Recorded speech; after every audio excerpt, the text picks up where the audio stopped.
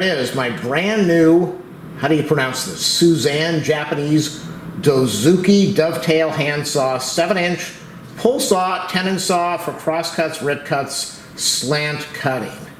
What does it say? Number of teeth, 15. Okay, so I've been using some pull saws, 52 teeth per inch, 24 teeth per inch. This has 15, so this is going to be much more aggressive. Let me talk a little bit before I test this thing out, because all my videos are all about talking. I'm new to woodworking.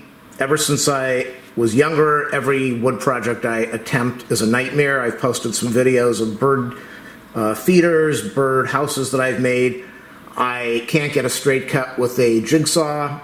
Even when using a guide, I can't get a straight cut with a circular saw, a hand saw.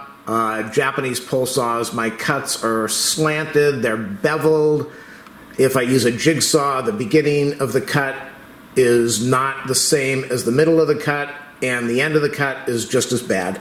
So I want to make some projects. I'm struggling to do everything. I don't really want to buy a miter saw, I mean a real miter saw, an electric one, but I might have to. So I bought this saw, and I thought, how much is this thing? 30 bucks? It's not that bad.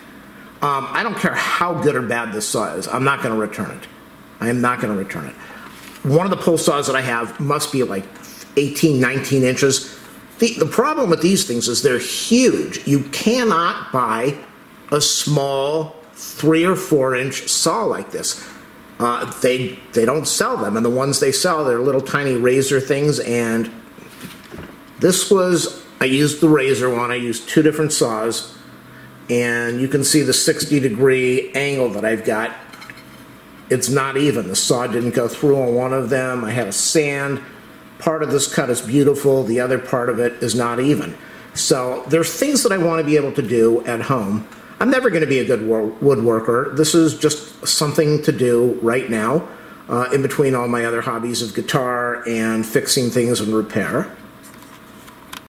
So I thought, let's go buy the saw. We'll test it out, we'll see how it works. It's got a shorter handle, much more aggressive on the amount of teeth.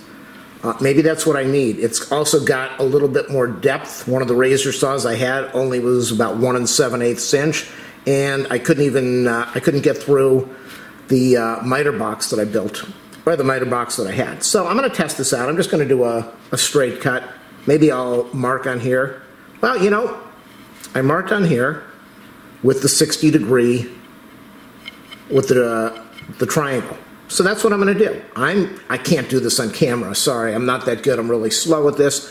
I am going to use this saw, and I'm going to try to cut on a table, because I don't have a workbench. I'm doing this indoors now at 9 o'clock at night.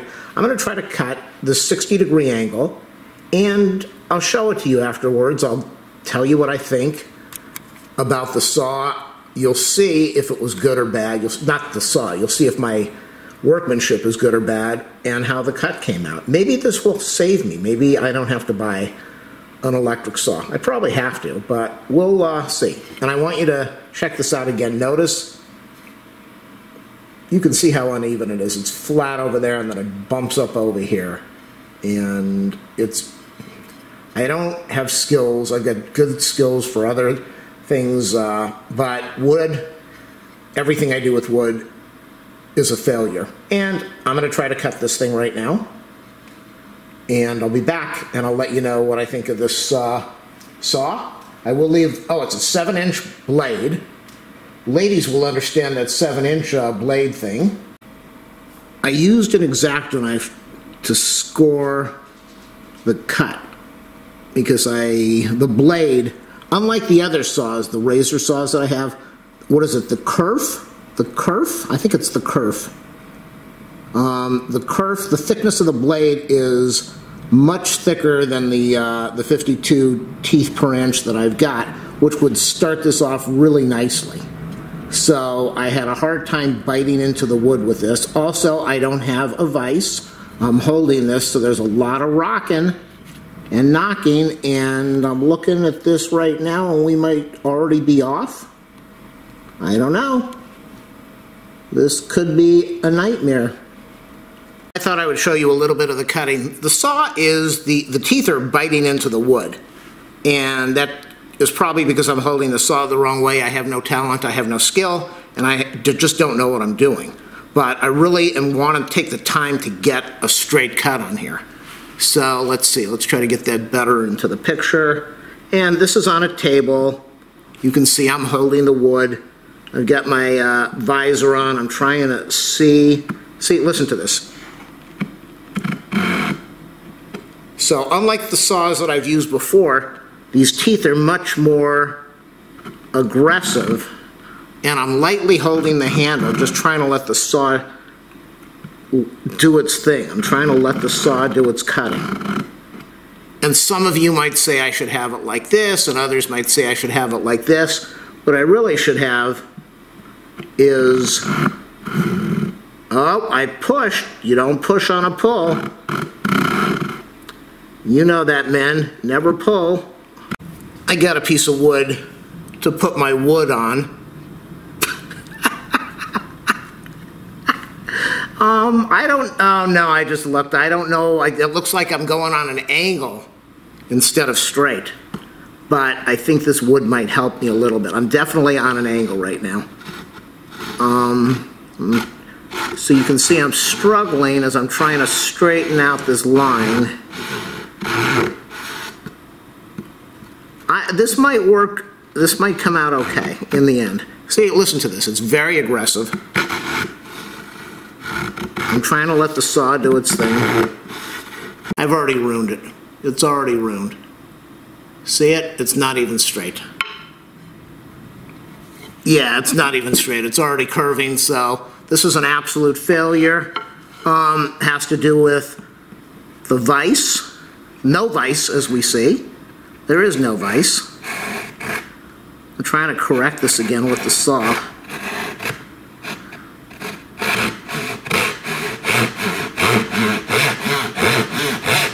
I'm pissed off, so I'm sawing faster now. Really pissed off.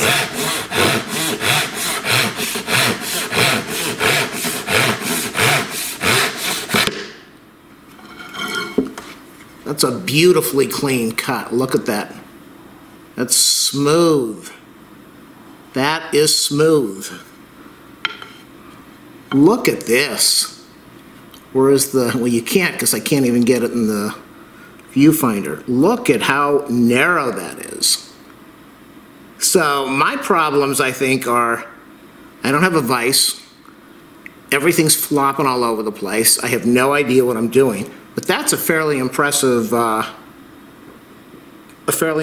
cut. Now I'm going to close my eyes and touch. Can I say that on here? I can feel a little ridge right in the middle, but nothing like before. Nothing like before at all. Let's see, can I show this on here? I'm not sure if it's focusing. Now what I want to do is get close inspection. I am really impressed. I want to say right off, I don't know how this cut is going to look with the triangle. This saw, the teeth on this saw, just, it's like a struggle for me. They're very aggressive, and not aggressive in cutting. It just bites into the wood. Whereas the other saws, I'm used to a lot of teeth per inch and it glides. However, this cut, oh baby, oh baby, oh baby. This is smooth. This is, wow. This might be the saw. I'm doing this video in December. My dad passed away many years ago in December, and I went into his closet and found a triangle that he used when he was in college. 60-degree triangle, because all the projects that I'm trying to do use 60-degree cuts. So this is an important thing for me, using this triangle. And what I'm going to do now is I'm going to put this up against the wood, and remember that first cut that I had, which was just a disaster. Let's see how much better we are with a 60-degree cut. Wow. Look at this. Look at this. Oh my goodness. Look at this, people. Let me go over Trying to line it up with the wood as best as I can.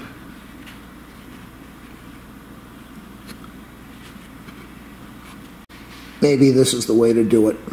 Finger underneath. This, I am shocked.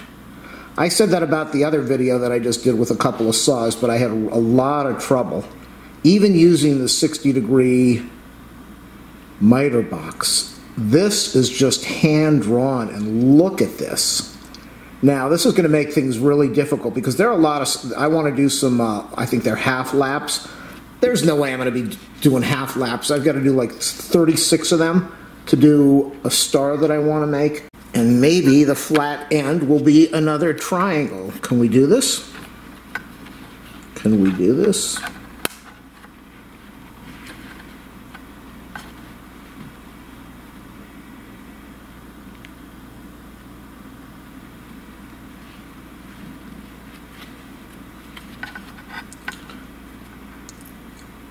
Unbelievable. That's probably within 1,000th. You can see a little bit of shaving over there.